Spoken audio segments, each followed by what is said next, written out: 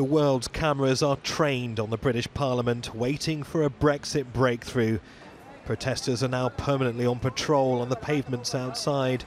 For many, the workings of this House appear increasingly mystifying. But after months of Brexit paralysis, could things be starting to move? In a closed meeting with Conservative MPs, Theresa May said she's prepared to make the ultimate move and step down as Prime Minister after she's delivered Brexit. I know there is a desire for a new approach and new leadership in the second phase of the Brexit negotiations, he said, and I won't stand in the way of that, but we need to get the deal through and deliver Brexit. I'm prepared to leave this job earlier than I intended in order to do what is right for our country and our party. She concluded by asking everyone in the room to back her deal to allow for a smooth and orderly Brexit. It's the problem. But so far the UK's departure has been anything but. Her deal's been resoundingly rejected twice, but on Wednesday she once again championed her plan.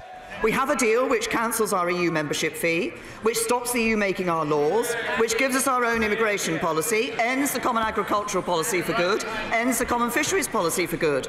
Other options don't do that. Other options would lead to delay, to uncertainty and risk never delivering Brexit. The opposition Labour leaders called the government's handling of Brexit chaotic and incompetent. Why is she prepared to carry on risking jobs and industry in another attempt to yet again run down the clock and try to blackmail the MPs behind her into supporting a deal that's already been twice rejected? But Theresa May's deal isn't dead yet.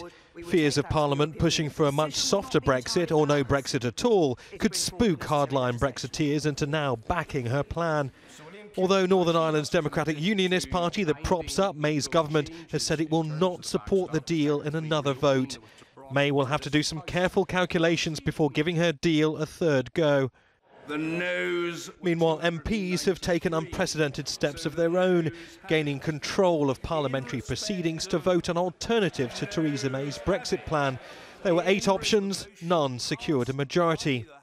But 2 of the proposals for a customs union with the EU and a public vote on a deal gained more support than Theresa May's Brexit plan. MPs will vote again on Monday. The government and Parliament are locked in a bitter struggle for control of the Brexit process. There are multiple visions for the future of the country, some of them conflicting, some of them contradictory.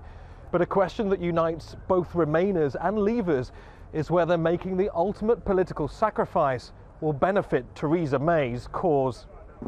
Neave, Al Jazeera, Westminster.